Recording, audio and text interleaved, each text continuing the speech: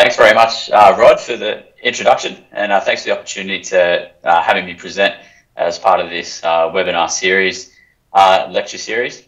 The topic of the presentation that I'm going to give is on pain and exercise progression during hamstring strain injury rehabilitation.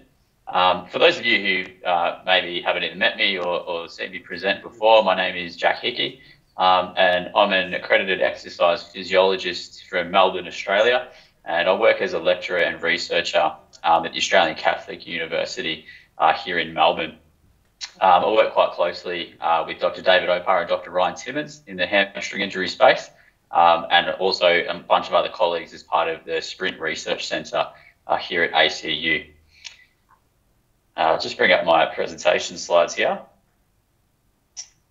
Okay, so as the title of the presentation suggests, we're going to be touching on pain and progressive eccentric exercise during rehabilitation and perhaps some alternative strategies to accelerating the progression of eccentric loading throughout hamstring injury rehab. So to start off, we want to think about, as a rehabilitation practitioner, what is our aim? Well, our aim, if we're working with someone with hamstring strain injury, is to get them back on the field and back playing sport. And to do that, we're going to implement a number of different rehabilitation interventions, predominantly exercise-based interventions, and most of them will be something to do with progressive hamstring loading. Now, when we think about hamstring injury rehab, this is just one aspect of hamstring injury rehab. We also have other treatments that are prescribed, might be passive therapies, stretching or flexibility exercises, exercises for other muscles of the lumbopelvic region, as well as running technique drills have also become quite popular. But with all of these different types of exercise or different types of rehab intervention, sometimes as rehab practitioners, we can get distracted by the new intervention or the new fad on the market. And that means that we can actually get a little bit distracted by these and perhaps not have as much focus on progressive hamstring loading as we should throughout the rehab process. And so I'm not here today to talk about the efficacy of one intervention versus the other, but just make clear that what we're going to focus on in this presentation and what we have focused on in our research has been more this concept of progressive hamstring loading. So when we talk about what that actually means, when we talk about progressive hamstring loading, what we're really talking about is progressive strength training.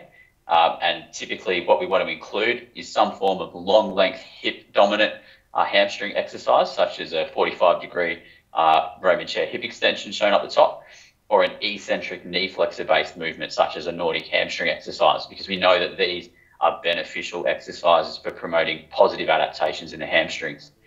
But we also know that the most specific stimulus for the hamstrings in terms of returning an athlete to most running-based sports is going to be exposure to high-speed running. So obviously the hamstrings get loaded progressively as we increase in running speed, particularly above about 80% of our maximal velocity. So we want to be including adequate exposure to this throughout the rehabilitation process as well.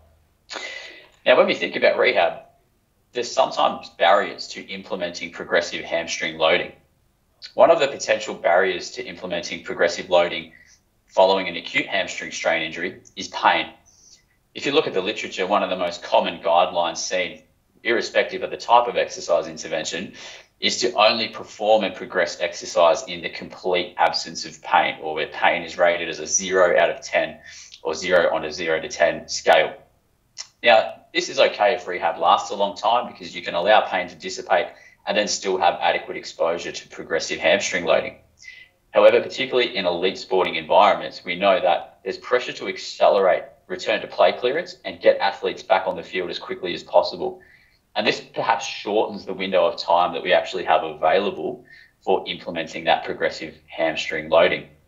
The potential issues with that are that we know that following hamstring strain injury and return to play clearance, athletes with a previous hamstring strain injury often display residual deficits in key variables associated with hamstring strain injury risk. You can see down the bottom left here an image of my colleague Ryan Timmons assessing biceps femoris long head muscle architecture. And we know that fascicle length is associated with hamstring injury risk, and those with a previous hamstring injury often have shortened biceps femoris long head fascicles. On the right, you see someone performing an eccentric hamstring exercise, the Nordic curl, And we can measure that using the Nordboard device and having a look at eccentric knee flexor strength. We also know that athletes following a hamstring strain injury are often weak. And so we have these two residual risk factors of short fascicles and weakness during eccentric knee flexor contractions that potentially increase our risk of suffering a re-injury, because these things maybe haven't been addressed throughout the rehabilitation period. So when we sort of took a look at this a number of years ago now, we thought, well, how can we maybe short circuit this lack of progressive hamstring loading in rehab? We're probably not going to be able to ask athletes to stay in rehab for longer and prolong that return to play clearance time. So we need to look at the other barrier, which is pain, and consider, is this or are these residual deficits in hamstring structure and function an outcome of no pain, no gain? And this was a concept that we explored in a randomized control trial, which was published in JOSPT last year. And basically what we did in this study is we had a group of athletes, 43 of them with clinically confirmed acute hamstring strain injuries present to us. Now, these individuals all followed the exact same rehabilitation program. What was included in that rehabilitation program was focused on progressive hamstring loading. They followed this program all the way through to achieving return to play clearance. And so what you can see here is from the start of rehabilitation, all participants in this study were exposed to 3 exercises. These were 3 bilateral hamstring exercises, starting at the top left with a 45-degree hamstring bridge. In the middle, you can see an eccentric sliding leg curl. And then on the right, we have a 45-degree hip extension. All 3 of the exercises are started bilateral to allow the athlete to selectively load or unload their injured leg based on what they can tolerate. Then each of those exercises was individually progressed. So the hamstring bridge goes from bilateral to unilateral. The 45-degree hip extension, the same. And then with this sliding leg curl, we had 2 exercises that were added. One was a unilateral sliding leg curl shown down the bottom left, and the other was the Nordic hamstring exercise.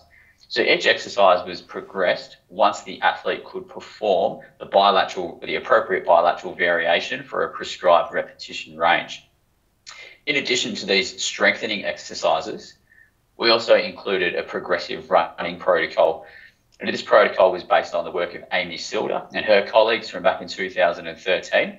And what we did is we used a 50-metre running space that we had available to us on site here at the university. And over that 50-metre distance, we progressed our athletes from a walk-jog progression, moving to a jog-run-jog, and then eventually up to a run-sprint-run, where one of our final return-to-play clearance criteria was the ability to run with 100% effort with no pain or apprehension. So all participants followed that rehab protocol. The only difference was we had 22 participants who were allocated to a pain-free rehabilitation group, so they were only allowed to perform and progress within absolute pain-free limits, as is commonly recommended. Then we also had a pain threshold group. Now, this group was allowed to continue performing and progressing exercise up to a limit of 4 out of 10 on that 0 to 10 numeric pain rating scale. Now, our 2 primary outcome measures were, did this change how long it took our athletes to get back to return to play clearance? And also, did it impact on their risk of re-injury at 6-month follow-up time point? Let's start by having a look at the return to play clearance time. What you can see here is a step plot where on the y-axis we have the percentage of participants in each group, and on the x-axis you've got the number of days following acute hamstring strain injury. The blue shows the pain-free group and the orange shows the pain threshold group. Now you can see that there's a bit of overlap between the 2 groups here, but if we actually then plot a horizontal line at the median, or to represent the median return to play clearance time, we can see the pain-free group took 15 days to get back, and the pain threshold group 17 days. But there's a large amount of overlap in the 95% confidence intervals, which basically means there was no statistical difference between our 2 groups. So both had relatively brief periods of rehabilitation, but no difference or no change by allowing low levels of pain. If we take a look at the return to play clearance time just on another figure here, showing each individual data point, again, you can see the amount of overlap and the fact that there was no statistical or no clinically meaningful difference between the 2 groups. The other outcome was having a look at those athletes who went on to sustain a re-injury 6 months after being cleared. And there was no difference between the two groups, at least from the point of view if we had relatively low overall participant numbers, but also relatively low numbers of re-injuries. So only 2 participants in each group, so less than 10% re-injury rate overall, which is a relatively successful outcome considering some prior work showing some slightly higher rates of re-injury. Now, if there's no major difference in return to play clearance times or re-injury rates, then we might think, well, what's the benefit of perhaps eliciting some pain during rehab exercises? And for that, we actually really need to look at the changes in hamstring muscle structure and function. So we actually measured eccentric knee flexor strength throughout the study whenever they performed the Nordic hamstring exercise in rehabilitation. And on the x-axis, we can see eccentric knee flexor strength as measured by the Nord board. And to provide some context to our data, we can also plot a vertical line crossing that x-axis, which is taken from Ryan Timmons' PhD work in elite soccer players. It shows that about 337 newtons of strength is the statistical cut point for increased or decreased risk of hamstring strain injury. We can then do the same for biceps femoris long head fascicle length, which we measured before every rehabilitation session. And again, we can plot the horizontal line here at 10.56 centimetres. Now, this gives us a nice graph with 4 quadrants, where down the bottom left, we're considered to be short and weak and at greater risk of hamstring injury, or the top right, where we want our athletes to be long and strong and somewhat protected from hamstring strain injury. From the start of rehab, we can see most of our participants sat within the short and weak category, but by the end, they were able to make a large shift up to that long and strong category. Now, this is looking at all of our participants lumped together. If we actually then take a look at the group level, what we see is that both groups ended up in the long and strong category.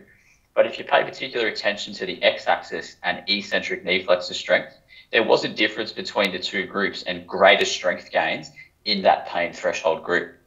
So the first take-home message here is that following hamstring strain injury, even in relatively short periods of return to play clearance or brief periods of rehabilitation, we are able to make adaptations in terms of increasing fascicle length and eccentric knee flexor strength.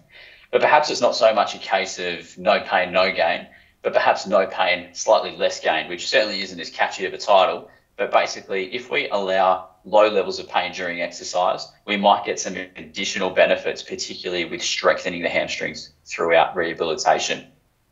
Now, because we saw these big improvements in terms of strength and fascicle length in both groups, we actually recently gone back and had another look at our data to take a closer look at how well did we expose our athletes to eccentric loading, because we know this is what leads to changes in fascicle length and eccentric strength. So here we're going to take a look at a conventional model of how hamstring strength exercises tend to be progressed throughout rehab. So generally speaking, these exercises are split, and at the start of rehab, most rehab protocols will introduce isometric loading and then gradually progress to implement more eccentric exercises as part of rehabilitation. The main barrier to getting from isometric to eccentric is often being pain-free or the resolution of pain during isometric knee flexion. Now, when we designed our rehab protocol, we actually decided not to implement isometric exercise, and we actually implemented eccentric exercise from the start of rehabilitation.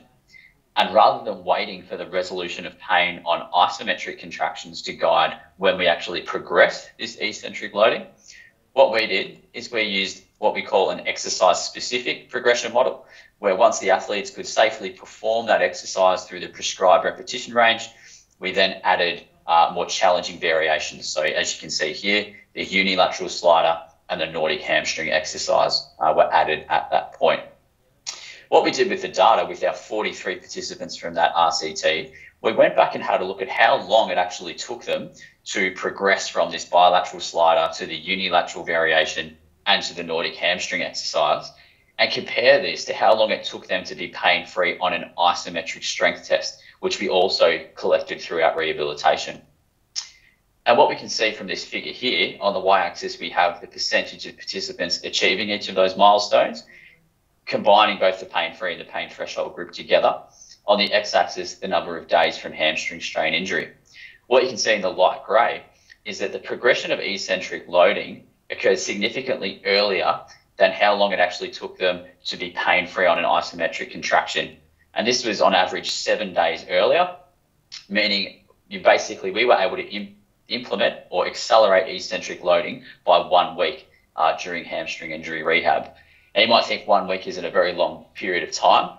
However, if we factor in we've got return to play clearance times of just over 2 weeks, then being able to accelerate exposure to eccentric loading a week earlier really is clinically significant in terms of actually hopefully eliciting adaptation. Now, it's one thing to do these exercises a little bit earlier. We also want to have a look at how well they were tolerated.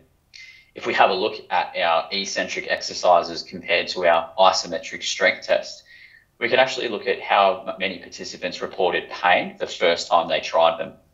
So firstly, looking at the bilateral slider, the majority of participants were pain-free. With the unilateral slider, we had a few more participants report pain, but still the majority were completely pain-free. And surprisingly, with the Nordic hamstring exercise, around 80% of our participants, the first time that exercise was introduced, were able to perform it completely pain-free. But if we compare that to that same session where they first performed those eccentric exercises, and we take a look at their pain during an isometric, we actually see the opposite, that about 80% was still reporting pain during an isometric knee flexor strength test, which suggests that normally we'd be holding these athletes back from progressing, when in actual fact they're able to perform these exercises safely. We could also have a look at some objective strength data, which we collected during all of these exercises, and we could look at injured leg relative to uninjured leg in terms of knee flexor force output on the y-axis. This green zone represents 90% and above, or within 10% deficit. And then what we can see is from the bilateral slider, the unilateral slider, and the Nordic hamstring exercise, the first time participants performed these, the majority sat well and truly within between limb symmetry, with the average being close to 100% across all of them. The same session, if we look at the isometric strength tests, we see the opposite. Most people have a strength deficit, which normally practitioners would look at and say, you're not ready to go and do an eccentric exercise. However, this data suggests that type of progression criteria probably isn't valid, and we should be progressing more on an individual and exercise-based model. So to summarize that last little point there, what we've also been able to show with this data set is, yes, we can safely progress or safely accelerate the introduction of progressive hamstring loading during rehabilitation by taking a more exercise-specific approach to the way that we implement these exercises and interventions. It's important to also take note that this is just one piece of the pie when it comes to hamstring injury rehab, and we also need a lot more participant numbers to know what the true outcome is with this sort of approach on things like re-injury in the long term. Just to finish off, I'd just like to acknowledge my colleagues, particularly Dr. David Opar, Dr. Rod Simmons, and Dr. Narav Mania, who were instrumental in conducting this study, along with all the study participants who were involved in this study over the last few years. So thanks very much for listening, and I hope you enjoy the rest of the presentations.